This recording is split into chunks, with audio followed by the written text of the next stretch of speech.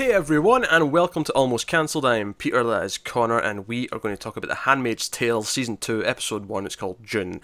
So, full spoilers for the episode, of course, as always. First thing in the title is a nice callback, because Episode 1 of last season was called Offred. So, it's a nice touch, especially since when you get to the end of this episode, thematically, this season being set up as a very different thing.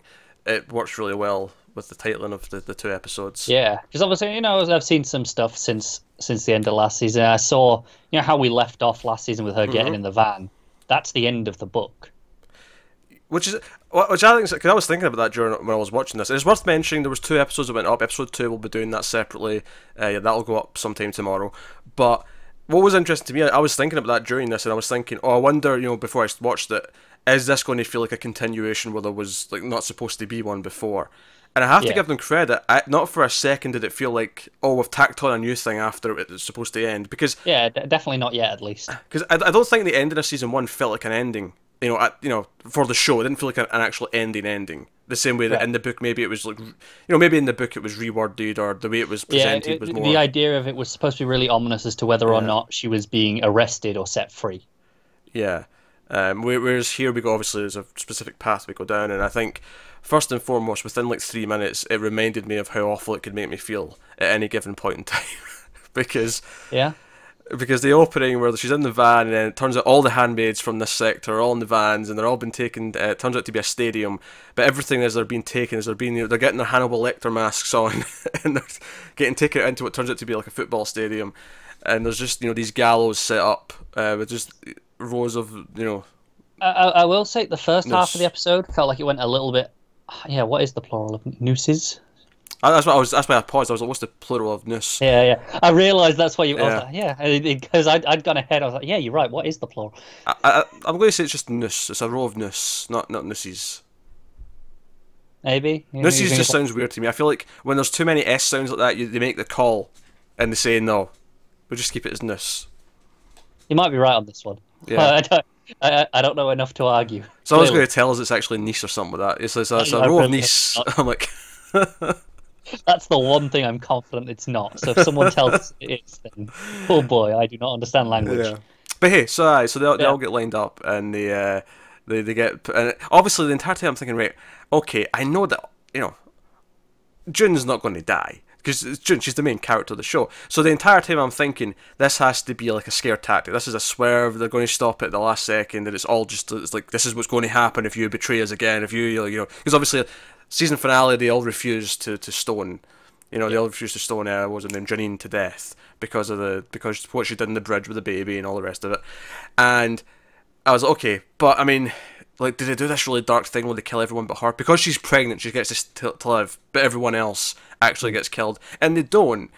But to its credit, despite the fact that I knew there was no way they were going to go through with doing it, it didn't actually take any of the drama out of the slow build and the hooded man with the lever and all the rest of it. All of it worked. Yeah. No, it's true. I'm sucked into it. Immediately. No, I will say I'll get a criticism out of the way early. I think the first half of the episode goes a little too hard on the almost torture porn of just reminding you that this is all the awful things that we do. And it felt like a lot at once compared to what it was before. All right. It felt like here's a shock to remind you sort of thing. I'll be honest, I had way more shock with the thing at the end than I did any of the torture stuff in the first half.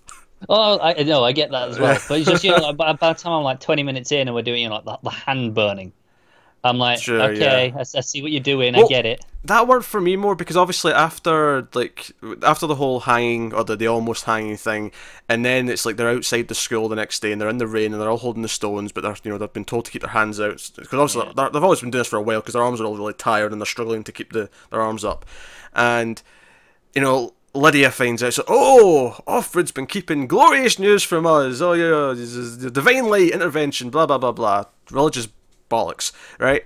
And it's like, okay, so you come in now, and she goes to ring the bell, and because we've heard the bell been rung before, but we actually see her go and go into the chamber, unlock the door, and ring the bell, the whole sort of the minutiae of it all, and she brings Offred into the cafeteria. And sits her down with a tray of food and says, you must eat it. For the next 9 months, you'll be treated well. You'll eat the right things. You'll get the exercise you need. You get fresh air, everything you require so that baby's well and good and all the rest of it. And again, going back to like how fantastic Elizabeth Moss's acting is, this is the scene where I was reminded of all the little subtleties, especially since we're at a point there where she's kind of being rebellious and she's kind of saying screw you every chance she gets. Yeah. Because she's like, oh, I'm not hungry. And then, Aunt Lydia goes on this big spiel about, oh, you need to do this, you need to do that, and blah, blah, blah, blah, blah. And really hammers it home. The whole idea that she's the stern, school teacher telling her, you have to do this. And then says, okay, so now will you have a bite to eat? And she just slides the tray back and she says, I'm not hungry. And there's just the slightest little smirk. It's not a full-on smile to show that she's being, like, overtly defiant, but it's just enough of a smirk to say, I know that I'm getting away with this. At least she thinks she does. She does, yeah. Yeah. And I was like, oh man, okay, so those little moments, those little just like almost smiles, and the way she gets away with little things, and it's like, like you feel like fist pumping every time every time she gets away with one of them is really strong stuff. But of course, Aunt Lydia takes her to a pregnant handmaid who did fight back and tried to kill her child. Tried to drink bleach, was it? Tried to. I think it was a drain cleaner specifically. She tried to drink that and kill her baby. So now she's held by chain in a room with a guard, and it's all very awful. And she seems very out of it and delirious. And who knows what else they've been doing to her? I mean, obviously nothing that'll physically harm her because they want the baby to be okay. But yeah, they're probably not drugging her or anything like that. Yeah, but everything else, and it's just like. And again, that show beating you down. It's like, oh, just when you think you've got a little bit of a win, it's like, no. Misery, depression, everything's doomed. That was a lot of season one up and downs, and it always kind of worked. But the funny thing is I was fully expecting this season to be okay. The difference this season is that she's still with the family, she's still with Serena Joy, she's still with the Commander Fred, but she's pregnant, so that's a different story for season 2. Like I was really expecting that's what this was going to be. But of course, by the time we actually get to the end of this episode, it's like, oh no, they're shaking this up completely. This is a completely different. Yeah, she's getting out of it. Yeah, she's at the gynecologist, and again, this is like a weird flip and like a usual threat. But Serena Joy comes in first. It's the first we've seen of her, and we first see her through the curtain. She's in shadow, beautiful, shot, intimidating. Because again, this hospital is like so white and clinical, like beyond any actual hospital that exists. It's probably the most science fiction the show is. It is. It's because it is a science fiction show technically. No, it is. It's a future dystopia. It is, yeah. But it's so rooted in reality that it often doesn't feel it until you get to rooms like this, where it's like, okay, I see the influence now. And Serena Joy comes in, you're like, oh, you better not harm my child or whatever. She's proper intimidating. This is enough of these games, this smart girl bullshit that you've been doing. Because obviously at this point she knows about the Scrabble. She knows that Offred's actually a really smart person if she's given half the chance to show it. Yeah. And she's like, oh, enough of this bullshit. You're not doing this anymore. And June just responds with, hey, we should calm down. Stress is bad for the baby.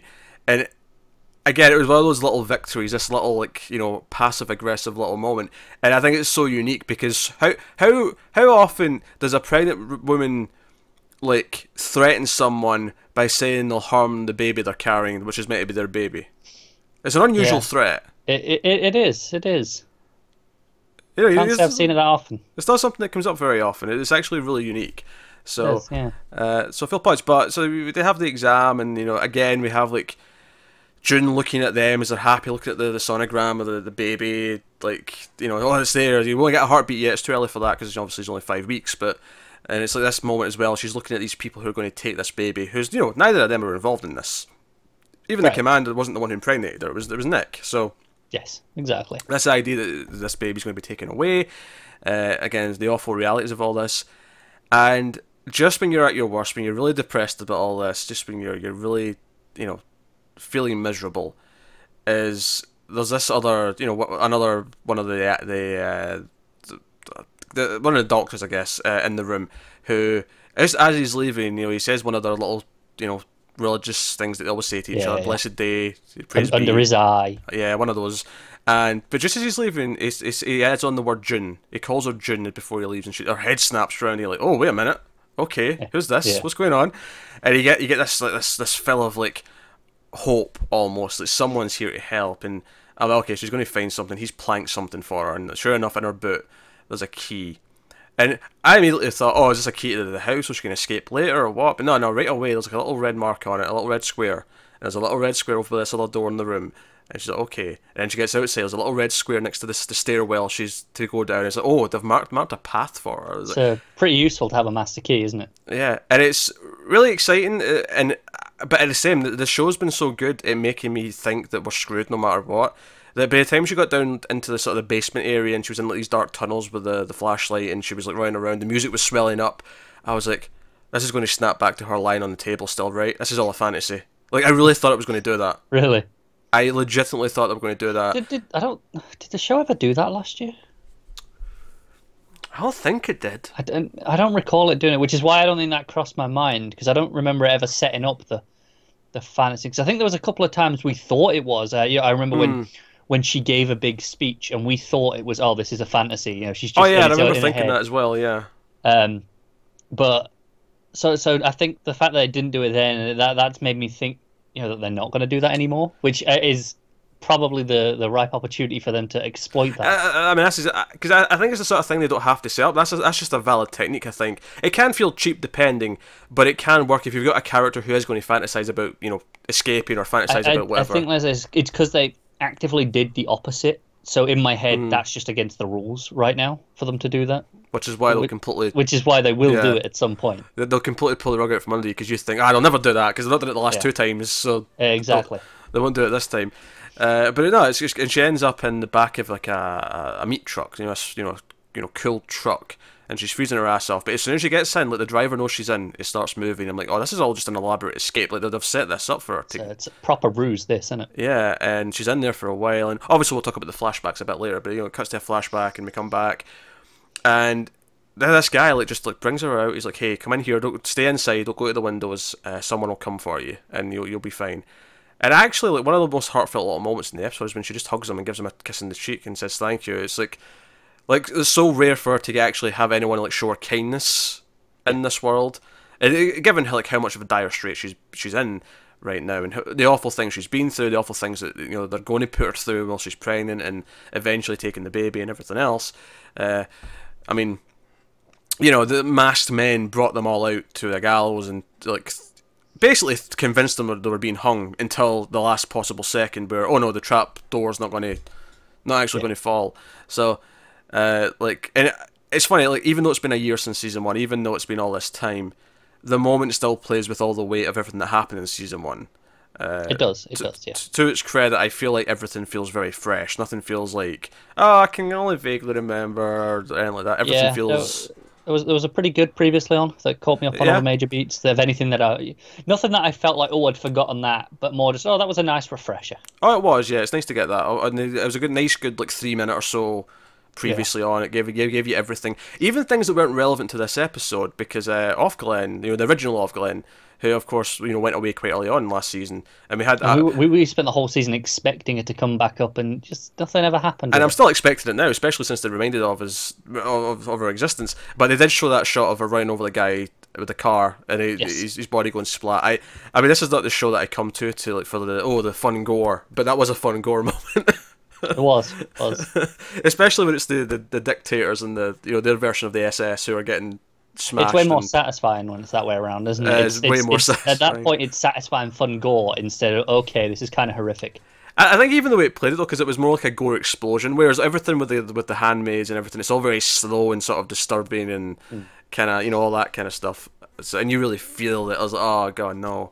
But it's actually Nick. We've not seen Nick all episode. Nick steps out. It's actually him with his eye contacts who've actually rescued her. Because I wasn't sure where it was going. I wasn't sure who did this. I wasn't sure, was it the Resistance? Was it, was it Luke and Moira, something to do with them and what they've set up elsewhere, or what? Yeah, we didn't really know, because there was no hint at this until it just happened. But this is the thing. This is something that season 1 did. It does it with the camera work a lot, where we only get what June actually experiences and sees herself. Very, very close. Very close. Short field of view. It's the same with at the start. I loved how this was shot when they came out of the tunnel and she realizes she's in a stadium and she's just looking around. It's not until she turns around and sees the gallows that we see them as well. Things are only revealed to us as it's revealed to her. So for her, it's a completely, this is happening out of nowhere, but it's my chance, I'm going to take it. So you're with her in that. You don't know who's doing this. You're just you're just trusting it because what else have you got? You know, at this point, nothing to lose, right? So, pretty much. So, but no, it's Nick. And it's like, okay, you're going to stay here for a bit, and then when it's safe to move you out of the city, we'll try and do that. And obviously, so that set up a big bit of the plot of the season. But the really symbolic thing, and this made a lot more sense because I saw the poster for season 2. It was her holding her, her hat thing, and it was on fire. And I was like, oh, all of a sudden, this like really makes sense to be the thematic start of the season now. Because he's like, okay, take your clothes off, you need to cut your hair. Obviously, she's going to be trying to hide in plain sight, so, don't want the long hair being obvious. And she takes off her, her red gown and the hat and all that, and she has this moment where she, like, sees the furnace, and she's like, yeah, I'm burning this shit. And she puts it all in, douses it, and sets it on fire. And it's this really nice thematic moment of, regardless of what happens, if I get caught, I'm not going back to this. Either I'm escaping or I'm dying now. I'm not, I'm never going back to that life at this point. Yeah, it's funny because this episode kind of feels like a prologue. Yeah, to the rest of the season. And it's funny because this season is 3 episodes longer. This is a 13-episode season. You're right, it is, yeah. Compared to 10 from last year, so... but honestly, the pacing, this went in really quick for me, I thought. Again, oh, yeah, that wasn't a criticism of that. It was... Because it's often these sorts of shows where you'll have, like, at the end of the season, you'll have, like, an epilogue. Mm. But we didn't have that last season. So instead, we kind of got a prologue here, setting up the start of the season. Kinda, yeah. It's such a serialized show that I'm sure it'll just feel seamless. But yeah, in a lot of ways, this is the statement. This is what the season's going to be. Okay, here's what you can expect going forward. Yeah. So it's a great big moment. And then she's like, oh, the tag in her ear. She's cutting her hair and she sees the tag in her ear and she's like, I want rid of that. And this is one of those, like, I'm fine with most gore. Most things don't bother me. But actually cutting into her ear with the scissors was making me squirm. Really? Something awful. Yeah, I actually audibly let out like a as it was happening. I'm okay on this one. I never do that. But just cutting, like, this is the thing. See, when it's like flesh, it doesn't bother me as much. But because it is so like bendy and rubbery. Yeah, it's just so. I understand it. It didn't bother me in the same way it has you, but I understand why ears are a bit different. Yeah. Ears, obviously eyeballs are a thing for most people, and I kind of agree with that. I'm with them on the eyeballs. Yeah. The back of the ankle's another one that can, if they cut the back of the ankle. That one, yeah. Have you ever seen someone that's have the back of the ankle slashed and it just splits in half? Yeah, but... Doesn't bother you? Not really, no. Alright. What about... This is a weird way to bring up, but have you ever seen Antichrist? I've seen the bit you're referring to. Did that bother you? That bothers me. Good. I think you're not human. You're not human if that doesn't bother you in that movie. Yeah. I've not seen the whole movie, but I've seen that bit. Why did you seek out that clip? I didn't. Someone I was living with put it on and went, "Hey guys, check this out." It's this big thing as well because the blood's like flowing down the side of her face and it's going down her, and she has to, at first it's too painful, she has to stop, and then she's like, I'm going back for it, and she cuts in deeper and then finally pulls the tag off. And I think there's obviously some very visual symbolism here of being covered in blood, as she's been rebirthed, she's been birthed anew. I think it's particularly notable given that she just took all the red off to be left in white and then immediately soaks it in red again. Yeah. But it's her red. She owns this red. It is, but I think it's the idea that, okay, it's a different path, but it's kind of still similar. It's like, it's okay, she's not free yet. She's still, okay, it's her blood. It's still red. Well, it isn't. She's obviously this world that she's been in still exists, but this is her choosing this red. So she's, by definition, she is choosing to live freely instead of what she was before. Even if that freedom means death as soon as she's caught, it's still more free because it's her choice. This show is never particularly subtle, is it? As good as it is. There's the whole big speech about freedom from Aunt Lydia. Oh yeah, there's freedom from and freedom to. We're giving you freedom from the awful barbaric world. But now she is free to do what she wants, essentially. Yeah. No, it all works, but all of it works really well. The final shot of her standing back up, and it's the light from the window, and it's just this profile shot. It's stunning. The direction has not skipped a beat. No, it hasn't. Every single scene was having these little moments. The way it was handled. Basically, the way I describe the direction is so many shots are where you're kind of holding your breath along with her for the next moment. Yeah, it's very suspenseful in that way. It works really well. and she's very sort of empowered by the end of the episode, and you feel like, okay, now she's an Offred now, or a June, I should say. I should use a real name if I can. She's a June now who's going to fight back in some way. It'll be difficult, sure, and there's a lot of stuff to do. We still have to get to her daughter somehow. We have to get to her husband somehow. There's a lot of things to do beyond just like getting away. But yeah, I will say I was a little disappointed because obviously the ending moment is we finally get the inner monologue. Well, we have a little bit of it at the title as well. Right, but that was kind of one of my big disappointments. The episode is I didn't get the monologue reacting to any of the other stuff that was happening at the facility. It's like I get why thematically it works. Yeah, no, I really defend wanted this. to hear some of it. I'll defend this because I think two reasons here. One, at the end of the episode, it is like, oh, she's really back now. She's this it's actually very similar to a thing that House of Cards did at the start of season 2, bizarrely. I mean, obviously, this is a much better show than that. At least I think it is. But and the other thing it does as well, of course, is that she is in a different place than she was all of season 1, right? Like, she's in a different place, and it's the idea that she doesn't get her voice back internally even until the end of the episode because she's back to feeling hope of some kind again. Like I said, I get it thematically. I understand it. It makes sense. It works. I wanted to hear some of that confusion. Like, okay, this is all so new. This foreign place. I wanted to hear some of how that was affecting her internally as well. Like, to see if she was as beaten as she appeared at points, or if she was still even there. Like, she was like, no, it's fine. But again, I think it's a narrative device. I think it's them saying her mind is more blank than it normally is, perhaps. It is. Like I said, I understand it. It's just, it was disappointing to me. Well, yeah, you're going to have 12 more episodes of it. It's fine. I know. They've made their point. It was very effective. And honestly, all that stuff with the escape being silent, I actually think really worked really well. Like, I think it added to the mood of it almost. Not that her narration would have killed it, it would have been very different. But I think that's maybe why it was so exciting as well, is that because she typically is narrating over these things and she is giving her thoughts on it, it gave it a different atmosphere than it maybe normally does. That's fair. In other situations. So, I think all that works really well for me.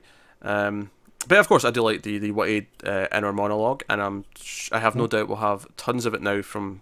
Yeah. Like I say, it's not so much a critique, more just my personal preference and opinion on it. Yeah.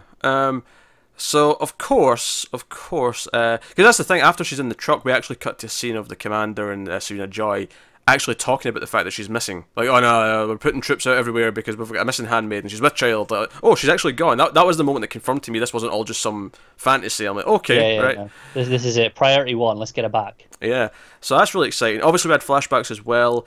And obviously we've jumped around a lot in the flashbacks. This seems to be when things are getting going. We're obviously not at a military state yet, but we're at this stage where she needs her, as Luke's signature to like buy certain things and stuff of that nature. But she's still allowed to work. She's still allowed to work for now, yeah. Because we've seen her job before, and she's at our job because we actually recognised her desk and and that's it's quite an important point too when she goes to the hospital as well. Yeah, because the nurse basically berates her. And like, hey, so you work full time, your husband works full time, and we find out the school has this like heavy policy of like if there's a fever at all, like they have to be home for 2 days before they come back after they've lost their fever. That's a pretty normal policy in my experience. Oh sure, but I mean, I wouldn't expect the fallout to be like this. No, I think it's played much harsher. Yeah, but that policy is I think that's pretty common. I didn't know of any such policy when I was in school. But it wasn't fever for my school. It was specifically if you'd thrown up. That was it. 2 days you can't be in school because they don't want to spread anything. Because when they talk about it here, it sounds like it's a nationwide like they all have these rules that are really harsh now because of like. Yeah, maybe like I said, but that was pretty common to stop the spread of disease because kids, they're all packed in pretty tight. It's sure, like no, I mean it was recommended to not go back to school if you were obviously. It was a hard rule in my school. But I don't recall. I mean, I certainly never encountered it. So I mean, it makes sense. Like, I'm not saying it's a bad idea. But the way it's used here is very severely punished. It's very, no, you're clearly being a bad parent. You should probably give up your job because you can't be at home with your child. Like, that's basically what she implies.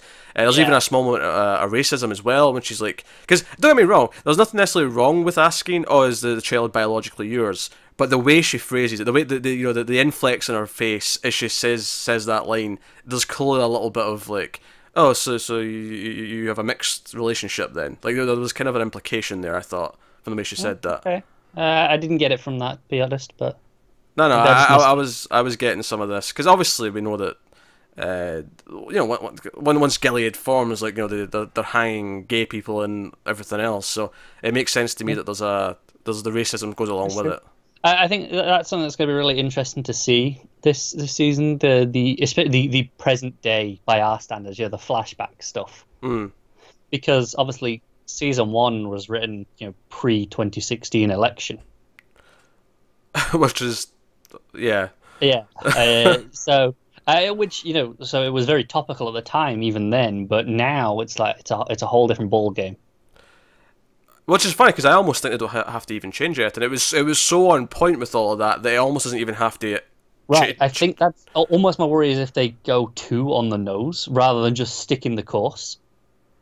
I don't see any evidence of any changes in this one. That's what I mean. I hope they don't reference anything in particular. This is you coming up with worries based on nothing. You always do this. It's just not. It's just taking the fact that it's a possibility. I'm just putting out there. This is the episode 1. I'm like, what I'm expecting from the season. I hope this doesn't happen. I'm not going to mention it again unless it happens. You always do this. So you always do this at the start of a season. You always say, "I hope we don't do this," and "I hope we don't do that." You always bring up tons of things. You come up with all these scenarios of things they'll do that'll piss you off, and you're like, "Oh, I hope we don't do this." It's just something that crossed my mind. I was like, you know what? I hope it stays on point, true to what it is, and not, okay, let's cash in a little bit. Give them some credit. Like I said, it's just something I mentioned once, unless it happens. But no, we get like surely after season 1 they have some benefit of the doubt not to assume they're going to do anything like that. There's lots of things you could say. Oh, I hope we don't do this. Yeah, I hope they don't have like some silly action sequence in episode 3 where a plane crashes and then someone cocks a shotgun and says, "I'm going to kill all the bad guys," because that would feel kind of weird in the show. Sure, but what I'm talking about is a much smaller thing and much more plausible to happen. We'll see. We'll see. I'm not going. Yeah, don't do a big plane crash. That's a completely different scenario. I'm just saying. The by the time we get to the end of the season, it may or may not be Mad June Gilead Road. All right, that's all I'm saying. Hey, if they can get me to there in a believable way, I'll watch it. But yeah, so we see this stuff, and we see that like she's just heavily criticized for not, like, basically saying that she's an unfit mother, even though she's not. Like, literally, she did what she thought was right. It sounds like a reasonable thing for a parent to assume. It's a bit of a fever. Give them some medicine and send them on their way. It wasn't that bad. And she's heavily criticised for it. I mean, maybe it's a mistake, but you know what? Parents make mistakes. This ain't the end of the world. Yeah. The implication was that that she didn't want to lose the money from a day off work, essentially, to just look after a sick kid. Yeah, obviously a foreshadowing of, this is why women shouldn't work, because they should be home to look after the children all the time. Exactly. And that sort of attitude. That's definitely what they're getting at there. And even like when she gets back and like Luke's watching the TV and there's been some big attack in Washington and the White House is blown up and all the rest of it. And, she's trying to pay attention to the news and ask Luke what's going on, but her kid's like, "Hey, Mum, come sleep with me. Come, don't leave me alone." Yeah. And she's literally at one point like halfway between her and the front room with Luke and the TV, and she has to like sort of make this choice to go and it's almost like she's let it get to her where she's like, "No, I have to go be the perfect mother right now, even though this is clearly important stuff that I should be aware of that's happening." And all that.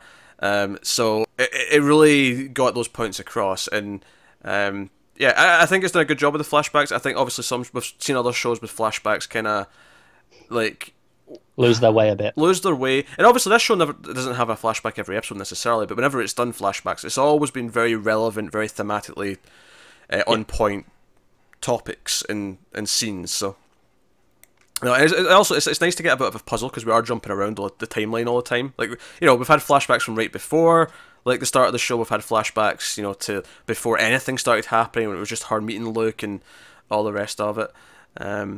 So be curious to see how all this plays out. But no, I thought this was a fantastic return. This first episode. Yeah, I thought it was pretty damn good. Yeah, direction's not much to beat, I have to say. So, no, great stuff. Great first episode back. So, yeah, looking forward to watching episode 2. We'll have the review up for that probably tomorrow, so you can look forward to that pretty quickly. And then it's one a week for the rest of the season. I mean, maybe they'll do a double at the end or something, but at least until then, one a week. So we'll assume it's that. Yeah, so that is us. By all means, let us know what you thought of the episode in the comments below. Like, subscribe, all that stuff. Get us on the Twitters at mailed_fuzz for channel updates. If you want to support the channel, head over to patreon.com/mailfuzztv. There's a link in the description. You can do that over there. But otherwise, that is us. And you can also find the audio versions of this in our one of our podcast feeds. There's a link in the description to that as well. But that is us. So thank you once again. We always appreciate it. Keep watching TV, guys. Have you got any vanilla?